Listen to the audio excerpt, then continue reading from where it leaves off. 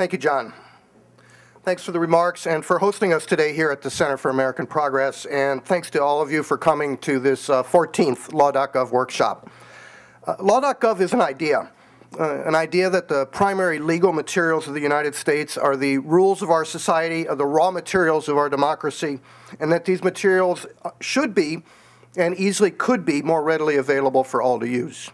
The sophistication and complicated nature of primary legal materials in the United States over the last 2 centuries has brought out the best in American innovation and in the practice of the mechanics of American jurisprudence.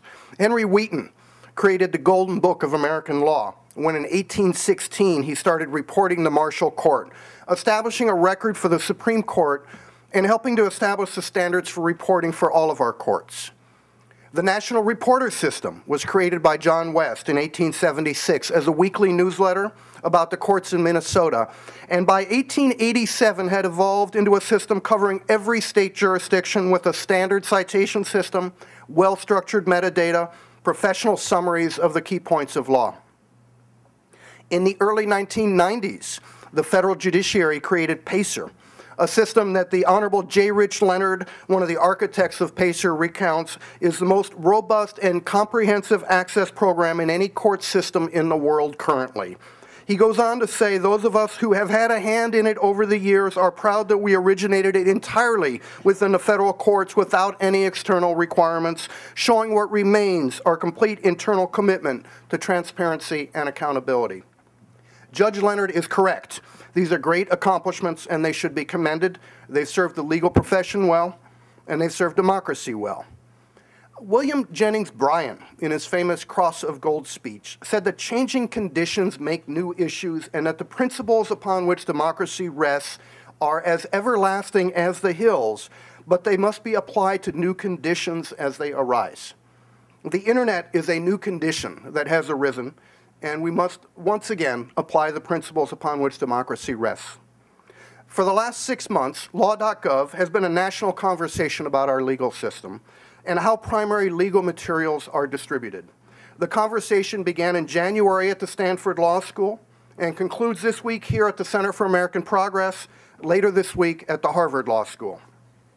15 workshops around the country have involved 650 participants as we've examined the basic premise of Law.Gov.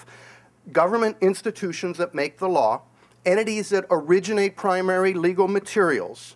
These jurisdictions should make their work product available in bulk with no restrictions on use, and this work product should be held in authenticated, well-formatted, and complete repositories.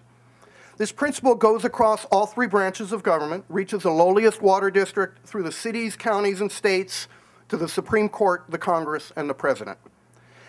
By primary legal materials, we mean the work product of these lawmaking institutions, including their documents of primary authority, but also the supporting documents they issue that one must use to interpret the law. Now, this is a slippery slope, a definition that's most clear on the peaks of our legal system and becomes harder to apply as we descend from the hills into the depths of the lower jurisdictions. So for the Congress of the United States, this means not only the public laws, the statutes at large, the U.S. Code, but also the hearings, reports, and rules of the House and the Senate. Given the place of the U.S. Congress in our society, this also means that the full archive, all the laws and all the hearings and all the reports should be available. For the Supreme Court, for other legislative bodies, such as a municipal council, the collection need not be as complete. But even a municipal council should make available in bulk with no restrictions the current ordinances they promulgate. For the Supreme Court of the United States, this certainly means all the opinions and briefs and oral arguments should be made available as an authenticated repository signed by the court and accessible to all. And again, as we move down into the 7,436 state courts, or the 3,140 U.S. counties, or the 19,289 incorporated municipalities, the definition of primary legal material should be adjusted to meet the circumstances. There's been a tendency in our courts to avoid confronting the question of what's public and what is private. There are clearly cases that should be sealed, information that should be redacted for security or privacy reasons, Social Security cases, family law, bankruptcy, all pose very difficult issues of what should be public and what should be private. But we can't depend on security through obscurity, thinking that we can avoid the hard decisions on what to publish simply by saying the materials are only available for those with a credit card. Security through obscurity doesn't work in the internet age, and our courts must confront the issues directly of what is public, not just say that the records are public for the rich and therefore are safe. There's a number of uses of legal materials that are not possible under the current system. Uses that are forestalled because of the restrictions on access, restrictions that control how the legal materials can be used. Even the multi-billion-dollar legal information industry is not well served by the current system, hence the strong participation of our commercial colleagues in the Law.Gov process. The PACER system for access to our federal trial courts is a good example of inequitable restrictions on access to the law. PACER proceeds funded $129 million in 2009 expenditures for the Administrative Office of the U.S. Courts, a revenue stream they've come to depend upon to purchase courtroom technology, and they're loath to relinquish. PACER has over 1 million account holders. The Administrative Office Conference of the Courts is proud that they waive fees that are $10 a quarter or less, and they say that over 50% of their users don't end up getting billed. But $10 per quarter at 8 cents per page translates into 4 30-page documents. And you can't do a lot of serious research with 4 30-page documents every 3 months. So you have to think that perhaps the demand for these materials is artificially constrained by the price. We should not forget that if you want to be one of those 1 million account holders, you have to have a valid credit card. And if you don't have a valid credit card, you can go petition a judge for free access. But I'm not convinced that petitioning a federal judge is a lower barrier to access. So what uses are not possible under the current system established for PACER? In the Law.Gov process in the last few months, we've heard a few very compelling examples. First, many valid public interest uses of the bulk data in PACER are essentially prohibited. When my organization was able to audit 20 million pages of PACER documents, documents which would have cost over $1.5 million to purchase at retail, we found 30 district courts in substantial violation of our privacy laws. That audit of 30 district courts led to a change in the Judicial Conference privacy procedures, but the audit was only a small portion of the federal district courts, and our audit did not extend to the bankruptcy courts. We cannot afford the price to continue the audit, a price tag of millions of dollars, a barrier to access that stopped our efforts dead in their tracks. I put it to you that being able to audit the district courts of the United States for privacy violations, for discrimination in the application of civil rights laws, or any other examination of how our system of justice functions is technically possible today, and only a paywall keeps us from performing those valuable public functions. It's not just applications like legal research and public accountability that suffer when the law is not available. It's our system of legal education. A survey of 66 law schools found that 63 of them do not let their law students access PACER because of cost considerations. Our law students do not learn from our federal trial courts because of the cost, and law students are not the only ones who suffer. Most other semi-professional uses, such as journalism and business research, are all self-rationing because of the costs. There's 2 other effects of the paywall on a system such as PACER, and the effects are both about innovation. Innovation in the legal market and innovation in government. Innovation in the legal market has been slow and painful for the last 20 years, and this is because the law has been parceled out to a series of exclusive concessionaires, private fences around the public domain, which has meant that acquiring the rules of our society, America's operating system, if you will, acquiring the source code is an expensive proposition indeed, and it's hard to understand why it's not open source.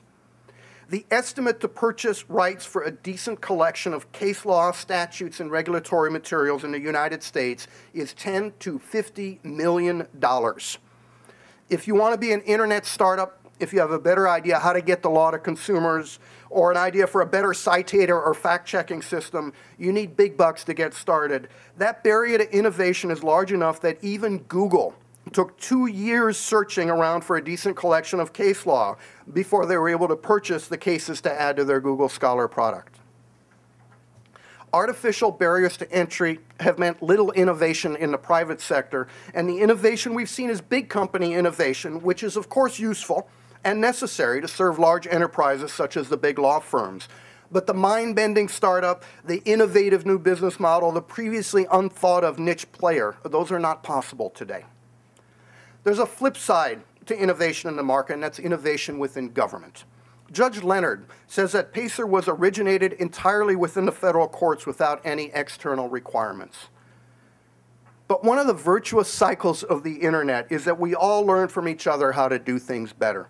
External requirements are good. Judicial independence should be independence from other branches of government, not from the public. One of the things I've learned in 30 years of building computer networks is that on the internet there's always somebody smarter than me. And if I put the data out there, somebody will invariably do something I haven't thought of. This afternoon, we're going to hear from the Government Printing Office and the Office of the Federal Register about the innovations that flourished when they made the official journals of government available as a bulk feed of authenticated data, and how those innovations have cycled back to make their own work easier. This virtuous cycle of innovation and efficiency has not been possible in the PACER system because the courts did indeed proceed without external requirements and external inputs. There's a thought that the law is just for lawyers, but one of the things that's always amazed me about the internet is just how popular real data is. When I put the SEC's Edgar database on the internet, the thought in government circles was that real Americans would have no interest in the filings of public corporations. The same thing with U.S. patents. And even with the opinions of the Court of Appeals of the United States, a body of work that contains some of the finest writing in America, the work of Judges Cardoza and Learned Hand, Judges Posner and Bork and Easterbrook, there was skepticism that people would be able to read these writings and understand them. In all cases, these documents have proved wildly popular and incredibly useful. The public's appetite for the public's data is very much unquenchable, but we never know when the stream is stopped up at the source. Before coming out to Washington, D.C., I spent the weekend processing government videotapes, which is one of the things our nonprofit corporation does. For $25, the state of California's Department of Public Health sold me a fascinating 2-hour training program about the safer processing of juice. Valuable information for those thinking of opening a juice factory and obligatory information for those already in the business. The video had segments on agricultural processes and raw materials, on processing design and packaging, on cleaning and sanitizing and personnel practices, but the longest segment by far was that on regulations, requirements, and legal guidance. And if you want to make juice in California, you need much more than a good supply of mangoes. You need to know about these laws. Title 17 of the California Code of Regulations deals with sanitation in food plants. The Office of Administrative Law of the state of California asserts copyright over this California Code of Regulations and contracts with Barclays to publish the document. You can view the provisions on their website, but I can't make a copy that looks differently, one that's aimed specifically at juice people. For your juice business, you also need to be familiar with the California Health and Safety Code Part 6, the California Food Sanitation Act.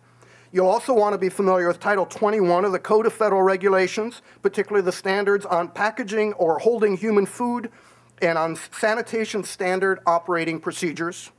And of course, you need to be fully familiar with the HACCP regulations, a series of detailed standards on hazard analysis and critical control points from the Food and Drug Administration. The HACCP regulations, in turn, incorporate by reference a raft of technical standards, such as ANSI NSF Standard Number 7 for commercial refrigerators and storage freezers, which is $100 per copy if you want to do due diligence on your freezer and read the tech spec. These documents are just the start for the serious juice professional. You must, of course, consult your public safety codes, all of which are only available from designated exclusive vendors, such as the National Fire Protection Association. You'll want the building codes for your jurisdiction, the fuel and gas code, the plumbing code, the fire code. You'll also want your local municipal code, particularly the sections on zoning, factories, and employment practices. Most of the municipal codes of California belong to one of the 3 major outsourcing companies, and over 50% of municipal codes in California have copyright restrictions. My point is not that the ambitious juice entrepreneur is totally without resources to learn the law, but that if I wanted to create a new product or nonprofit site aimed at the juice people of California, CaliforniaJuiceDudes.org, for example, I'd have a hard time gathering the material I'd need to set that site up. There's just too many copyright restrictions, paywalls, and other impediments to access bulk legal documents needed to create such a useful site. John Adams, in his Thoughts on Government, said a republic is an empire of laws, not of men. If our republic is an empire, it's an empire that's been balkanized by a complicated set of ownership claims.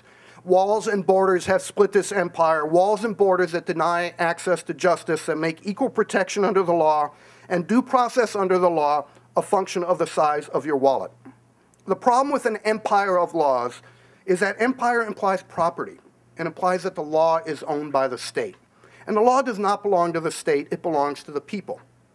James Madison emphasized the importance of the rights and the sovereignty of the people to access the laws when he stated that a popular government without popular information or the means of acquiring it is but a prologue to a farce or a tragedy or perhaps both. Knowledge will forever govern ignorance. An empire of laws implies that the law is owned. A better geographical metaphor than an empire is the shining city on the hill. Law.Gov is an idea that we should all try to approach, a hill we should climb. It is an idea for us to adopt, as John F. Kennedy said, an idea that our governments in every branch, at every level, national, state, and local, must be as a city upon a hill. Ronald Reagan called this shining city a tall, proud city built on rocks stronger than oceans, a city with free ports that hummed with commerce and creativity, and if there had to be city walls, the walls had doors, and the doors were open to anyone with the will and the heart to get here. It's not often that Ronald Reagan and John F. Kennedy saw eye to eye on the role of government.